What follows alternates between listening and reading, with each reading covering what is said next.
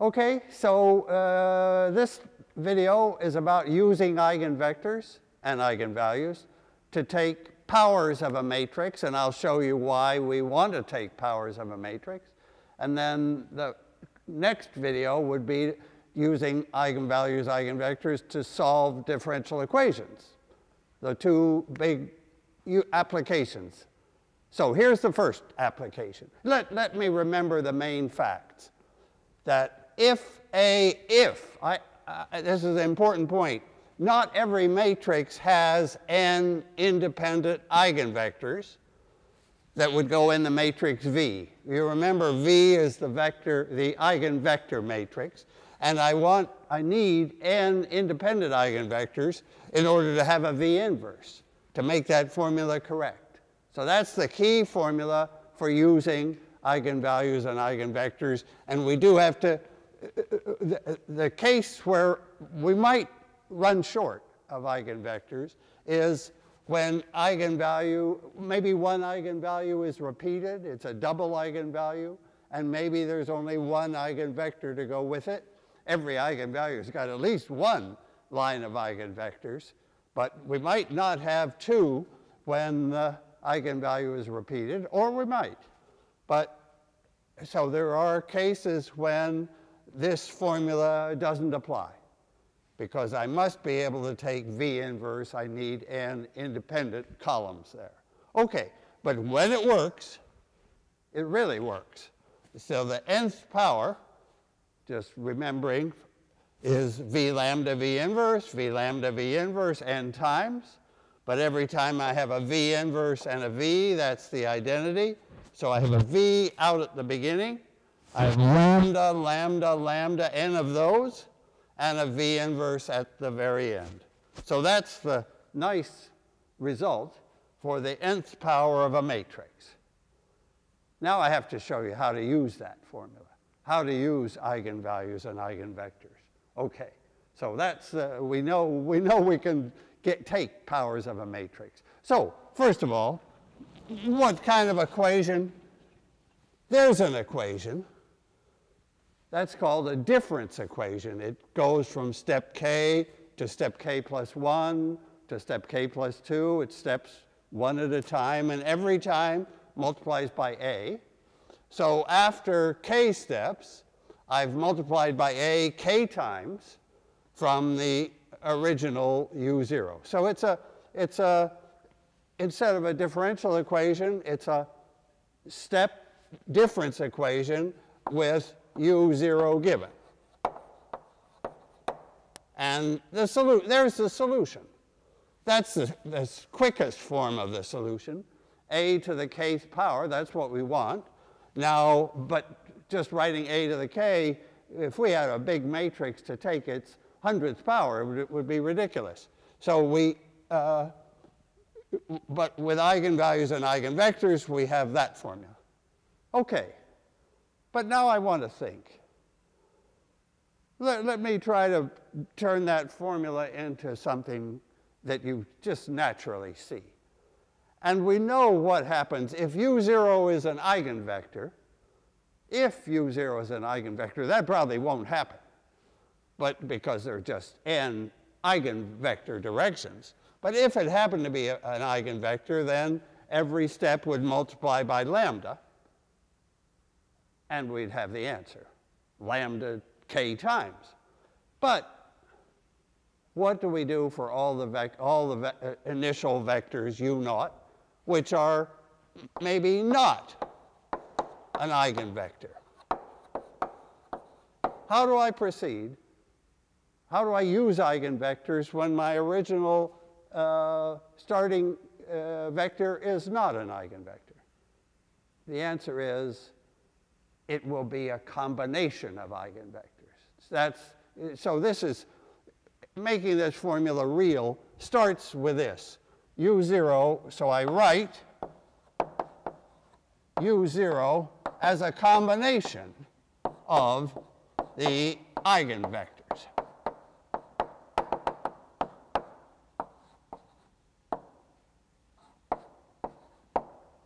And I can do it, because if I have n independent eigenvectors, That will be a basis. Every vector can be written in the basis. So I'm looking there at a combination of eigenvectors. And now the point is that as I take these steps to U1, what happens? What will U1 be? U1 will be A U0. So I'm multiplying by A. So when I multiply this by A, what happens? That's the whole point. C1, A times x1 is lambda 1 times x1. It's an eigenvector. C2 tells me how much of the second eigenvector I have. When I multiply by A, that multiplies by lambda 2, and so on. Cn lambda n x n. That's the thing. Each eigenvector goes its own way, and I just add them together. Okay, and what about A to the kth power? Now that will give me UK. And what happens if I do this k times? You see what I got after doing it one time. If I do it k times, that lambda 1 that multiplies its eigenvector will happen k times, so I'll have lambda 1 to the kth power. Do you see that? Every step brings another factor lambda 1. Every step brings another factor lambda 2. Every step brings, that's the answer. That is, well, that answer must be the same as this answer. I'll do an example in a minute. Right now I'm just getting the formula straight. So I have the quickest possible formula, but it doesn't help me much. I have the using the eigenvectors and eigenvalue formula. And here I have it that really it's the same thing written out as a combination of eigenvectors. And then this is my answer. That's my answer to that's my solution UK. That's it. So that must be the same as that. Do you want to just think for 1 minute why this answer is the same as that answer? Well, we need to know what are the C's. Well, the C's came from U0. And what is, if I write that equation for the C's, do you see what I have as an equation for the C's? U0 is this combination of eigenvectors. That's a matrix multiplication. That's the eigenvector matrix multiplied by the vector C of coefficients. Right? That's how a matrix multiplies a vector. The columns, which are the x's, multiply the numbers C1, C2, Cn. There it is. That's the same as that. So U0 is VC. So C is V inverse U0. Oh, that's nice. That's telling us what are the coefficients, what are the numbers, what amount of each eigenvector is present in U0. This is the equation. But look, you see that that's V inverse U0, that's the first part there of the formula. I'm trying to match this formula with that one. And I'm taking one step to recognize that this part of the formula is exactly C. You may want to think about that. Run this video once more just to see that step. Now, what do? We've got the lambdas. So I've taken care of the C's, you could say. Now I need the lambda to the kth power, lambda 1 to the kth, lambda 2 to the kth, lambda n to the kth. That's exactly what goes in here. So that factor is producing the lambdas to the kth power. And finally, this factor has, everybody's remembering here, V is the eigenvector matrix x1, x2 to xn. And when I multiply by V, It's a matrix times a vector. This is a matrix, this is a vector, and I get the combination. I'm adding up, I'm reconstructing the solution. So first I break up u0 into the x's. I multiply by the lambdas, and then I put them all together. I reconstruct uk. I hope you like that. This formula, which is like common sense formula, is exactly what that algebra formula, matrix formula says. Okay, I have to do an example. Let me finish with an example. Okay. Here's a matrix example. A equals, this will be a special matrix. I'm going to make the first column add up to 1. And I'm going to make the second column add up to 1. And I'm using positive numbers. They're adding to 1. And that's called a Markov matrix. So it's nice to know that name, Markov matrix.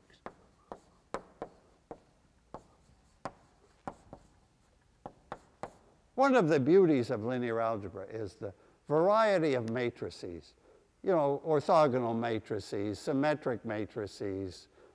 We'll see more and more kinds of matrices, and sometimes they're named after somebody who understood that they were important and found their special properties. So that a Markov matrix is a matrix with the columns adding up to 1 and no negative numbers involved. No negative numbers. Okay, that's just by the way, but it tells us something about the eigenvalues here. Well, we could find those two eigenvalues. We could do the determinant. You remember how to find eigenvalues. The determinant of lambda I minus a would be something.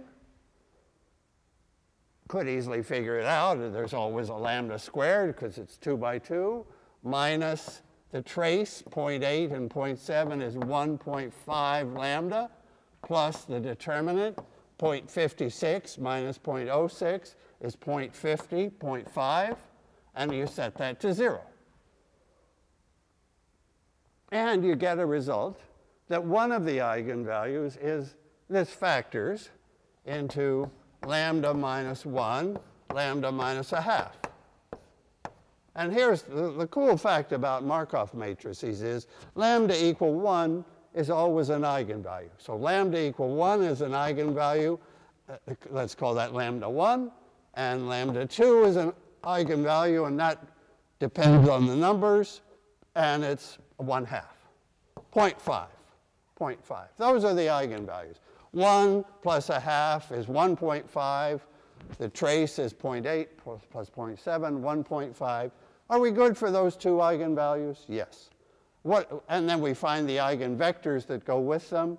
I think that this eigenvector turns out to be 0.6, 0.4. I could check. If I multiply, I get 0.48 plus 0.12 is 0.60. And that's the same as 0.6. And that goes with eigenvalue 1. And I think that this eigenvector is 1 minus 1. Maybe that's always for a 2 by 2 Markov matrix. Maybe that's always the second eigenvector. I think that's probably good. Right. Okay. Yeah. All right. What now? What now? I want to use the eigenvalues and eigenvectors, and I'm going to write out now UK. So if I apply a k times to u0, I get uk, and that's c1, 1 to the k, lambda, this lambda 1 is 1, times its eigenvector, 0.6, 0.4, plus c2, however much of the second eigenvector is in there, times its eigenvalue, 1/2 to the kth power, times its eigenvector, the second eigenvector, 1, negative 1. That is our formula. C1, lambda 1 to the kth power x1, plus C2, lambda 2 to the kth power x2. And C1 and C2 would be determined by U0, which I haven't picked a U0. I could. But I can make the point, because the point I want to make is true for every U0, every example. And here's the point. What happens as k gets large? What happens if Markov multiplies his matrix over and over again, which is what happens in a Markov process, a Markov process. This is like actually the whole Google algorithm for PageRank is based on a Markov matrix. So that's like a multi-billion-dollar company that's based on the properties of a Markov matrix, and you repeat it and repeat it. That just means that Google is going through looping through the web, and if it sees a website more often, the ranking goes up. And if it never sees my website, then for that, when it was Googling some special subject, it never came to your website and mine. We didn't get ranked. Okay, so this goes to 0. 1/2 it goes fast to 0, quickly to 0. So that goes to 0. And of course, that stays exactly where it is. So there's a steady state. What happens if PageRank had only 2 websites to rank, if Google was just ranking 2 websites, then its initial ranking, they don't know what it is. But by repeating the Markov matrix, and this part going to 0, that goes to 0 because of 1/2 to the kth power, there is the ranking 0.6, 0.4. That's where Google, so this first website would be ranked above the second one. Okay, there's an example of a process that's repeated and repeated, and so a Markov matrix comes in. This business of adding up to 1 means that nothing is lost, nothing is created. You're just moving at every step. You take a Markov step, and the question is, where do you end up? Well, you keep moving, but this vector tells you how much of the time you're spending in the 2 possible locations. And this one goes to 0. Okay, powers of a matrix, powers of a Markov matrix. Thank you.